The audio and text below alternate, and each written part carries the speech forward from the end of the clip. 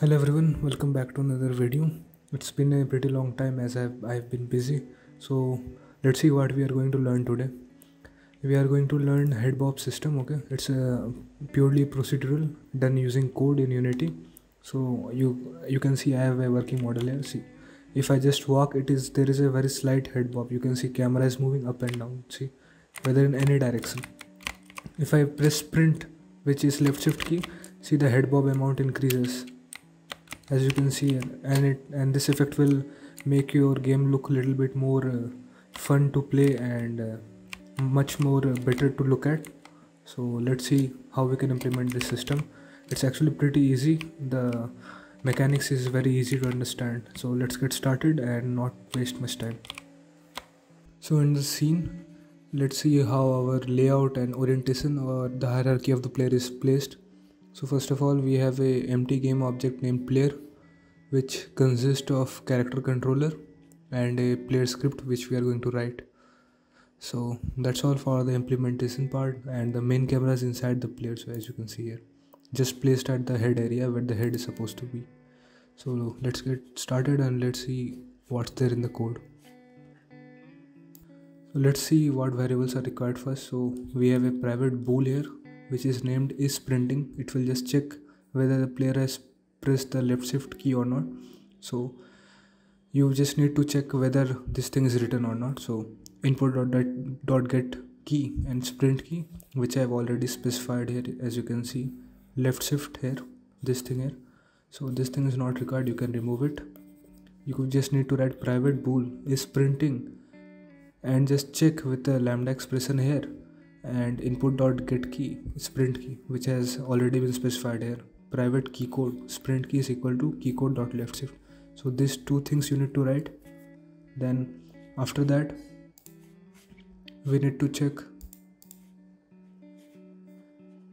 these things you have already written. So sprint key has already been defined. Then you need the camera variables which are written here, as you can see. So private camera cam, which will give us a reference to our FPS camera, and a character controller named character controller. Okay, these two things are also required, and two speeds like walk speed and sprint speed, these two.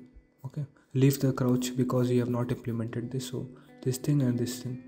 Float walk speed is equal to 2. I have just specified a particular value, and for sprint speed you have a 4, which I have already specified as 4. Okay, so this thing and this thing you need to write. Okay, then after that let's see what we need. Then we have our head bob settings here. These things you need to implement. So we have a few variables here, which is a float walk bob speed, which is the head bobbing speed, means at the rate of which it will go up and down when we are just walking, and the walk bob amount is the amount of up and down it will go when we are walking. So these two things. Then for same for sprinting, these two things. Leave the crouching part as we have not implemented, or if you need it you can implement, but it's not required for this video. Then we have float default Y pose, which will just specify the default Y position when we are not sprinting, so that camera can go back to that position. And a timer variable, which is just for keeping the track of time. So these things here. So this thing, walk bob speed, walk bob amount, sprint bob amount, sprint bob speed, and default Y pose and timer. These things you need to write. Then I think the variable part is complete here. So let's see what all things we need. Yes, the variable parts are done here. So let's get to the function part. First you need to get the reference of the camera variable here. As you can see, the camera variable which we have declared, we are assigning it to get component in children camera, as we have a player game component and inside that camera is there, and the script is attached to this, and camera is a child of player. So camera is actually a child, so script can get access to this camera by using this method or function get component in children, and whichever first camera will be there, it will be automatically assigned to this part of cam. So that's why we are using it. And the character controller, it will get the component character controller from the game object. Okay, so these things you need. and these two are not mandatory. If you want, just it will just remove the cursor from the screen during play mode. That's all.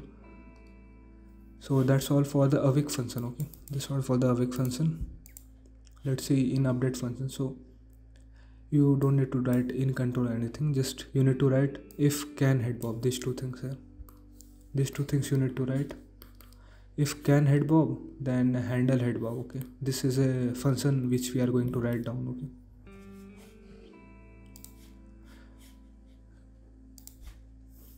so we will go to the handle head bob area. So this is the function which is required. So at the very first we are just checking if character controller dot is grounded. Is a inbuilt variable in character controller class, so it will just give us whether the character controller is touching a ground or not. So if we are not touching the ground, we don't want our player to do head bob or anything like that, so that's why we are checking here is grounded. Then if it's not grounded, which is not, you can see not is attached, so then we will just return, no need to do anything, we will just return from the function. So if this case is false, means which means we are grounded. So we will go to the next if statement here, which is if we are just checking the move direction dot x is greater than, which is actually the magnitude. Okay, let me just show you what this move direction is. Okay, so if you go to this area, so move direction is just basically the input vector. Okay, which the input you are taking from the user, and just you are creating the vector. So float forward is input dot vertical, which is your up and down arrow or W or S key. Right is input dot get x is horizontal, which will take input from left or right arrow or A or D key. And current input, we are just creating a new vector of two-dimensional, which will store at x position the right and y position the forward, which is right will store left right arrow key is input, and y will store up down arrow keys input. Then we have a float move direction y, which will just hold track of the y position, because see, y is actually the gravity, not forward or left or right, it's the upward one, y in unity axis. Okay, so we don't want to interfere with the gravity part here, so that's why we have already cached the value before. Then in move direction, we are just getting the direction which is from the transform. Okay, so transform direction will give you the local direction vector. So transform direction vector 3 dot right will give you the right vector in the world space. Okay, and we are multiplying it with the right input, which is current input dot x, and we are also multiplying with the speed here. So this is actually, remove this part here, this is actually a ternary operator. So we are just checking if its sprinting is enabled, which means the player is pressing the shift key, we will use sprint speed, or if the shift is not pressed, means we are not sprinting, we will use walk speed. Same we will do for, and we are adding the vector forward, same like that only. We will get the forward vector in world direction from the game object, and we will multiply it with the y input, and same we will check for, wait, let me,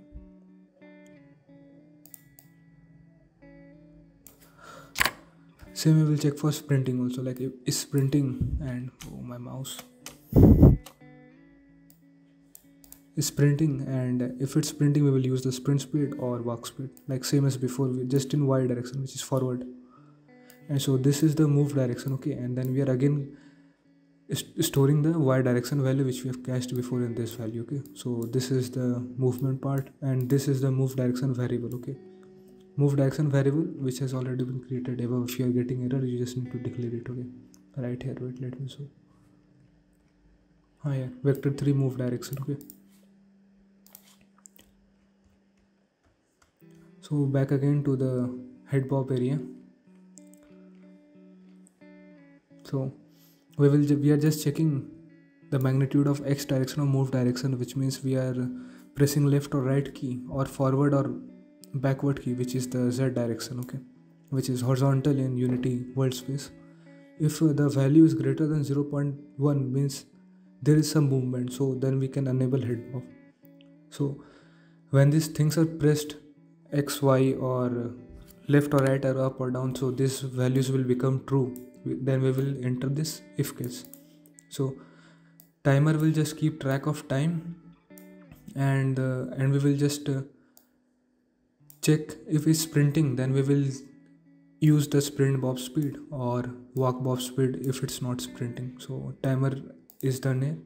Then after that is this is the main part which will handle the head bob. So we are just changing the local position of camera, which is the fps camera here. So cam.transform.local position, and we need a new vector3, which because we are giving its new coordinate to this one, so that's why we are creating a new vector3 here. And so in for the x position it will be same like as before of camera. So cam.transform.local position.x. the main thing is up and down of the head bob, so that's why this is the main thing responsible for the head bob. Okay, so we are just see default position is 0 initially. Okay, so to this default position we are adding mathf.sine, because as you know sine curve is like this, up and down, which varies from value from +1 to -1, and here is the time and here is the value. So as time passes by, its values go from 1 to -1, then again back to 1, then to -1. So that's why we are feeding the timer inside this, which will give us the value from 1 to -1 in a sinusoidal order. Okay, so this is the thing here, and then we are multiplying it with the bob amount, which is up and down. So initially it was +1 -1. So if bob amount is, so it was like this, if bob amount is like 5, then it will go from like this to like this, more up and down. If speed is increased, it will go like this. This is the main difference between this is for speed. If you increase the speed, more faster it will come, means like this, like this, like this. So this is the main thing responsible for head bob.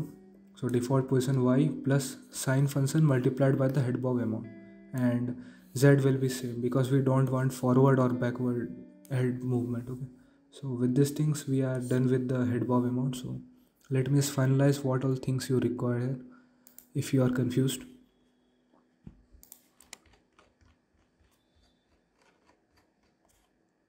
See, we require this variable here is printing, then you can enable this also, can sprint.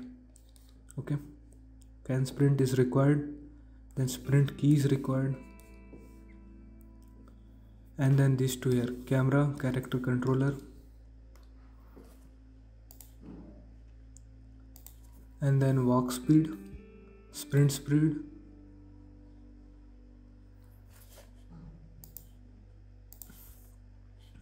and then for head bob settings we need walk bob speed, walk bob amount, sprint bob speed, sprint bob amount, default y pose, timer, and we also require a vector3 actually here. Let me show you here, vector3 move direction.